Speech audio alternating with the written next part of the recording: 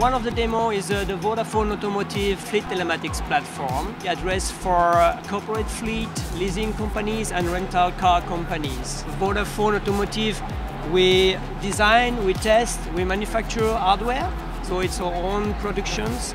We have the Vodafone machine-to-machine connectivity in the solutions. So in overall, we have an end-to-end control of the solutions.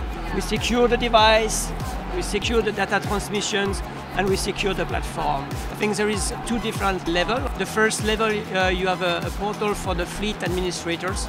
So we have a complete view of all the cars in the fleets and all the drivers.